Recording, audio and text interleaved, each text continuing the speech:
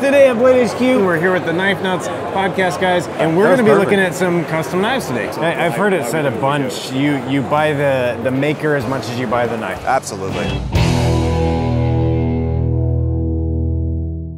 What is up, guys? Today at Blade HQ, we are at Blade Show 2018. We're here with the Knife Nuts podcast guys, Levon and Jake.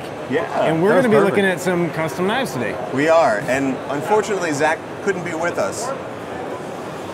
Oh, there he is. Startled me. Before we get into this, guys, what do you guys do on the internet? Oh gosh, I mean, Lurk. We lurk mostly. We're on Instagram a lot, and we decided that we'd start a podcast, which is basically a glorified radio show. It's amazing. It's like 2 hours of knife tomfoolery. No more tomfoolery, no more ballyhoo. It is. We don't take ourselves too seriously. The nuts part of Knife Nuts is pretty solid. You probably should have put like nuts knives, like gone the other direction with the nuts first. I mean, nothing's set in stone. We'll talk after the show. I like it. Yeah. Okay, guys, you've been around the show picking up customs from people, like snagging them from their pockets. Pretty much. And that's what we got on the table. What is first that you guys have snagged? So basically, we want to start with our co-host, Brian Nadeau. He also goes by Sharp by Design. Yeah. He's a three-time best. What's he got? Let's see it. Yeah, he's a three-time Best Tactical Award, Best Tactical Folder Award winner. This is his new model, the Chicane. This is a very fancy one done in Damasteel, and with it's actually a Timascus, but it's a non-colored Timascus inlay. He makes these all in his shop in New Jersey. So everything on the table today is customs, right? Yep. Correct. Yep. So with these, the cool thing about the knives that we're going to show you basically is that they'll preview a lot of the stuff you'll see in production knives in the future, have some cool mechanisms, and even if you can't pick them up now, you'll probably have one or something like it in the future. Love it. Love it. So anything else special about this guy, other than it's drop dead gorgeous? So Brian is a machining genius. So he's a CNC just wizard. He does some cool every things. Inch, there's 100 hours of CNC design, CAD and CAM. And what Brian does differently than a lot of people is he doesn't use a traditional ball detent, if you know what I mean. Okay. So he actually machines his own lock bar inserts that have a little shoe. So what happens is when you open the knife, you have a clean, flat break, and then the knife glides right back onto the detent as you close it. So you don't get that little awkward close when you go to close the knife. It closes very smoothly. Super smooth. Yeah. That's one thing that drives me crazy, like when you are closing a knife, you hit that detent ball, and there's times when that detent ball is really unpredictable. Mm-hmm. That's amazing. It's a pet peeve of mine. Brian, it's not awkward closing the knife, it's just awkward talking to him and dealing with him That's to just get how you the roll. knife from him. If you guys listen to the podcast, you'll see what we mean. Which they had me on the podcast once, and they did all the G-rated stuff when I was on there. We cleaned up really good. They did. I appreciate that. Yeah, absolutely. We practiced. Love it. We practiced. Okay, what's next on the list? So next is another, we'll say, friend of the podcast, Mr. Matt Diskin. And this is a mechanism that... He's knife royalty, really. Yeah. A knife mechanism that sort of needs no introduction, unless, of course, you know how this knife works, and it is, if I can get it to work on camera. It's a dual action knife. Dual action. So you can open it manually, and you can use the auto feature. Now, what's cool about Matt is that he's a designer for Kershaw. He's done a couple designs with Kaiser. So his name is out there, and his designs like the strobe. He's got a couple other ones out there. But you've probably, and even if you've never owned or handled a Matt Diskin custom, you've probably handled something that he has his hands in. All of Kershaw ZT's carbon fiber comes from Matt Diskin. That's amazing. This particular blade show piece has a Damasteel pivot hardware, which is hard. Which is beautiful. Yeah, like those that's are custom. another. Yep. That's the thing. I picked this up and I started looking at the details on it, and it's like, dang, like the milling in here, the pivot, even the back spacer. It's a beautiful. It beautiful really piece. is. There's a lot of thought, and Matt's a legend. He's been in it for a long time. He started making art knives, and he's a true asset to the community. Yeah. And a mad so scientist. let me ask you this, guys. I'm a cheap sucker. I've established that. No question. Just blue, and that's all you need. And blue, and in the $100 range, because I'm cheap, right? And that's cost, right? Because I don't pay those real prices. Why would somebody want to buy a custom? Are you crazy? I mean, it's just, I usually make it akin to art collecting. Okay. So if you're into manufacturing, you're into engineering, you're into art, design, This is another thing like that. People collect watches, people collect pens. This is an extension of that. And if you're used to carrying a knife all the time anyway, it's natural that you start taking that to the next level little by little. Yeah. And buying the maker is, I think, something it's may or may not be unique to knife collecting, but certainly as far as this culture and this community goes, it's a very big piece of I've heard it why said we do a what we bunch. do. You buy the maker as much as you buy the knife. Absolutely. And I mean, you walk around Blade Show, and if somebody's a jerk to you, chances are you're not going to buy their knife. And on the other hand, I have knives that I don't even like, but I did like the maker enough to purchase from. Yeah, totally. What else is on the? Oh, that's one thing I'll tell you is common with all of these knives. The people behind them are amazing. Yeah. And Great people. And that's the cool thing about this industry is like I feel like every person in it is just solid. They're all Absolutely. solid. What else have we got? Moving on. This is by our buddy John Gray, and John Gray is like a Blade Show celebrity. Everybody knows John Gray's name and John every Gray's photo. He's everywhere. He is omnipresent at every show. Everybody knows John's name. People use him to learn about knives, to hone their craft, and learn a lot of new stuff. What John is really known for is bringing new finishes to the table. He's always got some new idea when it comes. This has got his barked finish going on. Really, really cool. That's amazing. And then he's also known for his grinds. He's one of the few people that does what's known as the progressive chisel grind. This one happens to be a ground on both sides, but you can see it's got a very wicked shape there, and the action is usually on point as well. I have another really fun fact about this particular knife. This is called the Splitter. I actually named this knife. Do they give you a free one when you name it? No. Dang it. No, none of this has ever led to a free knife. I will tell you that. He had 2 or 3 flops before. Okay, I have a dream. Yes, exactly. So I worked at CRKT. You guys know that. Yes. Right. CRKT for about 2.5 years. One of my dreams was to be able to submit the name of a knife that got the official name and have it stick. It's not all it's cracked up to be. No, but it never happened. Let me tell you. It's on my bucket list, and I just wanted to name one knife. It will probably happen. I guarantee it. I mean, we've gotten a cease and desist Once or two, twice. So. On the Knife Nuts podcast? Well, what happened was we named one of Brian's knives. He does a dagger. Yeah. And we called it the Nemesis. Okay. It didn't go over well. Yeah. We called it, but now it's the Arch Nemesis, so it's just a little more evil. I like that. I like that. Yeah, just a little more evil. I love it. No, if anybody's watching that makes knives, I'd love to name one. It's on my bucket list, you know? You couldn't get a better we guy. can- I mean, I know. how we could can you make not that have him happen. name Besides, something? if I Come name on, it- knife people. If I name it, then I have to go out and sell it, right? Right. It makes perfect sense. I should really be naming all the knives in the industry. What you got to do is end up like at dinner or something and write a little name on a napkin and slide it over. Slide it over. And see what happens. I love it. There you go. What's next on the table? Next on the table is something new by Beg Knives. So this is actually a design breaking from the tradition of Beg. You guys were familiar with Todd Begg. Beg Knives is a subsidiary of that. Got it. So you have this run by Mark Begg and Mattia, and they make these knives in their California custom shop. This is designed by a guy named Jared Von Otterloo. He goes by JVO Designs, and this is called the Osteo. So this is the newest Beg Knives design. And this one is particularly special, first off, because it is mine. 2, because it has a very cool...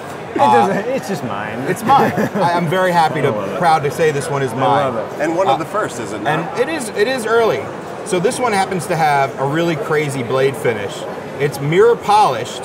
So they went through the trouble of mirror polishing this whole thing, and then they threw it in a tumbler. That's what I was looking at. So you have a stone wash mirror polish. Yeah. And the action is incredible. It has a 2-piece frame lock. Here, take a look. Yeah.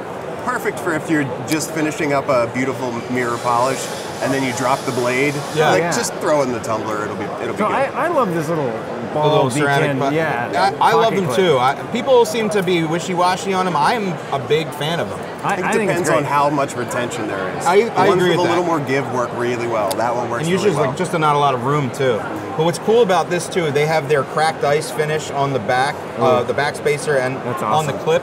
And that's DLC coating as well, so it's a really interesting dynamic there. I really like this. It has micarta and carbon fiber. I was going to inlays. ask if that was G10 or micarta. That's Micarta. an interesting blend. I think normally those two materials Clash. would clash, Yeah. but they've done it in such a subtle way that it looks super nice. Yeah, the bolster design on this is part of like its charm. It's really it brings it to another level, So- and everything is done by hand in their shop. Really Jake, cool. are you a custom? Do you own customs? Of course.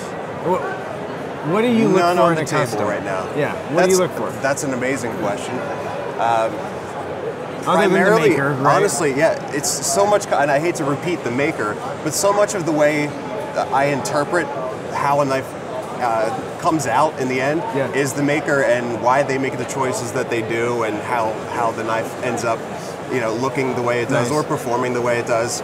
Actually, the next knife is a good segue because Dude, you should be in broadcast because that was fantastic. That was like the smoothest segue I've ever seen. Before I had ever shook hands with a custom knife maker, Grant and Gavin Hawk were just people that I was just fascinated with because of their ability to just sort of make whatever they need. Absolutely. And make whatever really they want without, regardless of how big the challenge was. As a matter of fact, it was Blade HQ's video on Grant and Gavin Hawk that really catapulted my journey. If you haven't watched that video, amazing. you need to watch it. It's like the perfect video. Of all the pieces I've ever shot myself, that is one of my very favorite. It's almost like a tear. It gets you. It's very.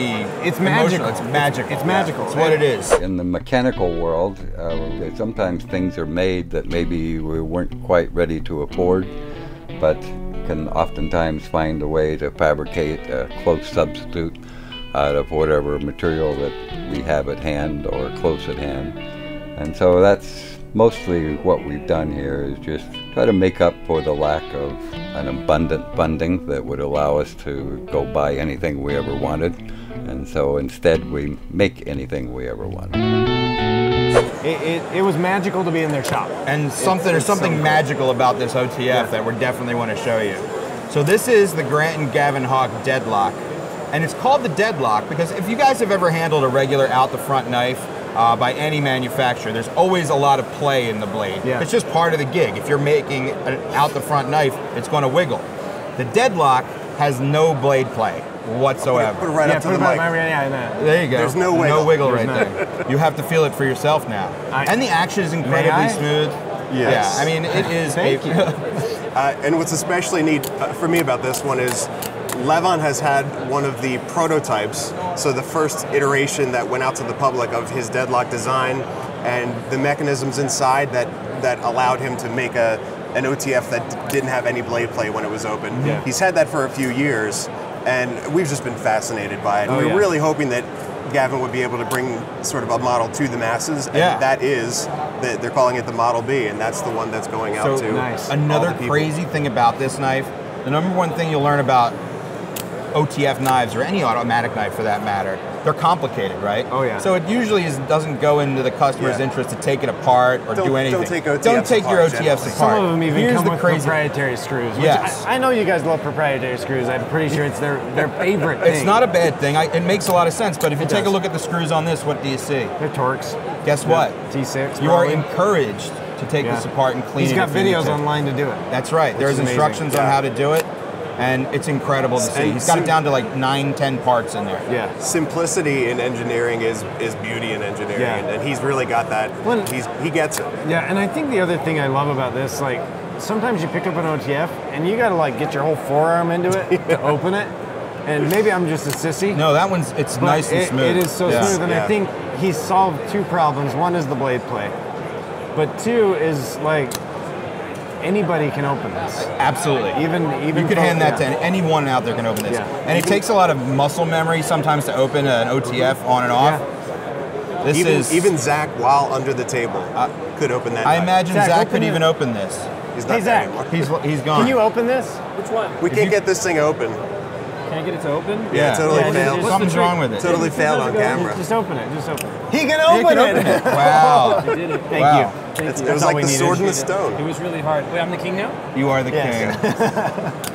king. The reason we don't bring both of us on this, there's so many people and stuff going on here at Blade Show. Man, It's like this is our first time it allows at the us Blade to double Show. team. So it is crazy, yeah. So, okay, of the knives on the table, this one's out. But you already own that. Oh, right, sure. Which one would you take? Oh, man. I would say it's like picking your favorite kid, but I have no concept of what that actually is like. So honestly, if I had to pick one right out of the gate, I do. I have two kids and a family. I'm gonna be a jerk, and I'm gonna go with our co-host knife. Nice. So, That's a good choice. You know, that's a good choice. He won't yell at me later. So the chicane. Yeah. This is actually his first one with a 3D pocket clip to it. I think that's like a piece of jewelry even by itself. It's beautiful. What about you, Jake? I mean, you can pick that. I'm a fan of Papa Bear is he's one of the reasons that we started collecting. No one else calls him Papa Bear. Well, now I don't know anybody Papa Bear. Call him Papa Bear. I can't believe we said that. Anyway. How many people have started not just collecting custom knives, but started making knives who are now well known just because of Mr. John Gray? And we do call him Papa Bear because he really has been a mentor to us. That's cool. Yeah, absolutely. Yes. Since He will for take many your years. keys if you've been drinking. Yeah, He definitely is Papa true. Bear. That's awesome. Yeah. That's awesome. I think for me, I'm I have a feeling. I don't know which one you're going to go I'm in with. the toss-up between these two. I like that blue a lot. It's been blue. We should have only brought It's blue. weird, but honestly, like, I think I'd probably go for the deadlock. Deadlock? I just, having That's a good been to choice. their shop. I'll give Matt some again, love now. It's the maker that you know. Yeah, you know, of course. And you know in person. So True. That's awesome. Guys, this was a Are riot. you kidding me? This was a is blast. great. So, where can they find you? Well, we're mostly hang out on Instagram. I run the main Knife Nuts podcast Instagram, which is Knife Nuts Podcast. Yes. You know, a little @ symbol, Knife Nuts Podcast.